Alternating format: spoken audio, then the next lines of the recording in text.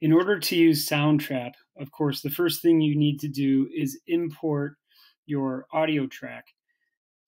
So when you're on this screen, you can see that it says import file right here. And I have my interview that I did saved in my downloads. So if I come to my downloads, here it is, Curiosity Conversation.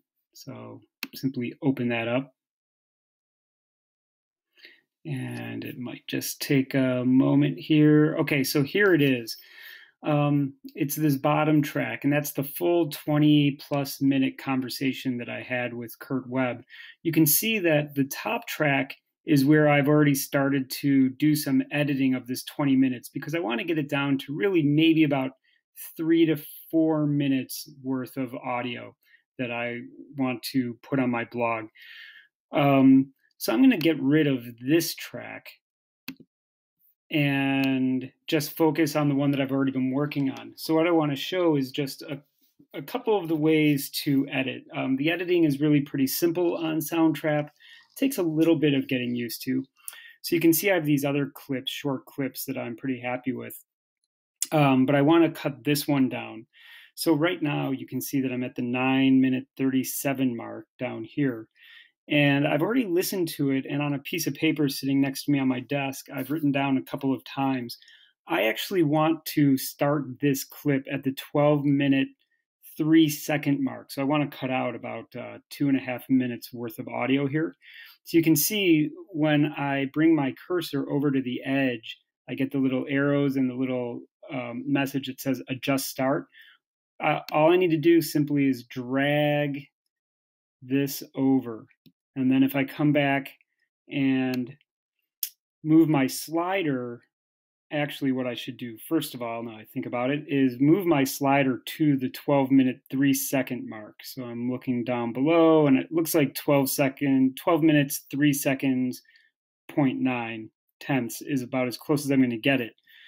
So now I can come back over and slide and know that if I get this lined up, there we go. So now I'm at the 12-minute, 3-second mark.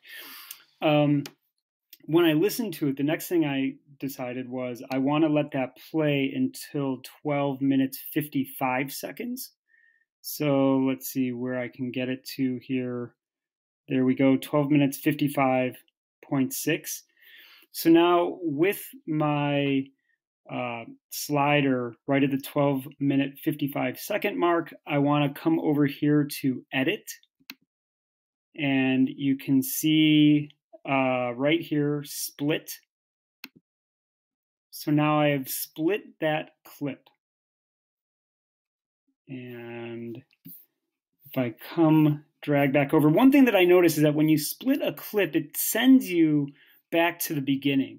So that can be a little bit confusing, but I know that I'm working with the end of my audio. So at this point, this right here should be the clip that I want to save. And I can just come over here just to make sure that's true. As a parent, I wanted to do was to, and my wife, I believe, was the same. And after listening to it, I know that, yes, this is what I was looking for. Safer area. And again, but just to where check I grew the up, end. It was rough.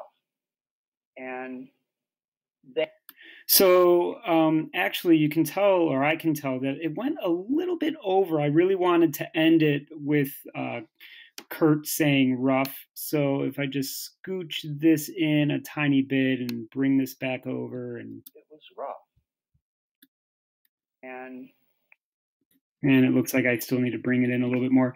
This I have found is the maybe the most challenging part of using Soundtrap is really it's that attention to detail, which I know can be somewhat difficult and frustrating, time consuming, but you know, it's about craftsmanship, and it's if you want that really sharp finished product, that you need to make sure you are trying to get your edits as clean as possible. So let's listen one more time. But where I grew up, it was rough. Okay, perfect. Okay, so I'm going to work on the last part of my editing, and then, you know, hopefully I will be ready to upload this as one complete audio track. Thanks.